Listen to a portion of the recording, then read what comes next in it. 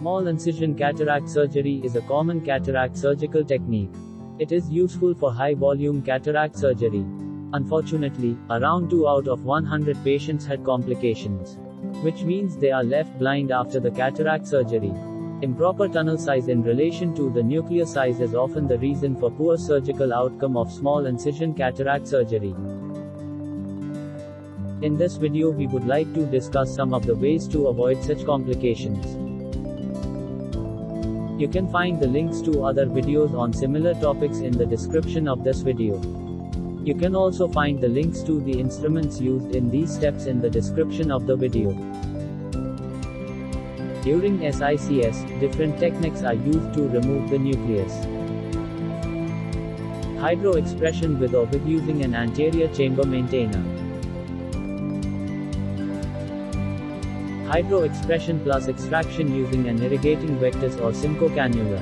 Simcoe cannula are available in different gauges, which can be used in different situations. Extraction alone using a fish hook needle. Problems with these different SICS techniques are mainly related to the size of the tunnel and the proximity of the nucleus to the corneal endothelium. Difficulties with nucleus delivery are mostly due to the inner tunnel opening being too small. This should be checked before nucleus removal with the visco cannula. However, the surgeon should avoid cutting into the anterior chamber's angle while enlarging the inner tunnel opening. Later carries an increased risk of hyphema.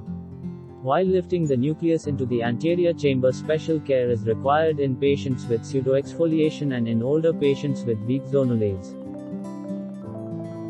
While delivering the nucleus through the tunnel, accidental contact between the nucleus and the corneal endothelium must be avoided.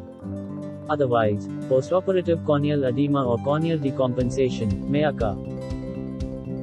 In order to avoid such corneal problems, you must inject sufficient viscoelastic between the lens and the cornea to protect the endothelium. Instruments for nucleus removal, such as the irrigating vectis, Simcoe cannula, or fish hook, should be kept away from the cornea.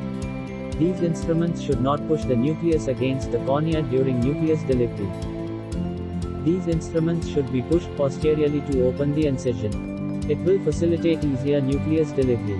In addition, gently pulling the bridle suture makes nucleus delivery easier. Hope you find the video useful.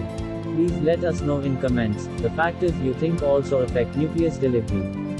Please let us know the other topics on which you would like to see similar videos. Check the description below for a link to other useful videos and instruments mentioned in the video.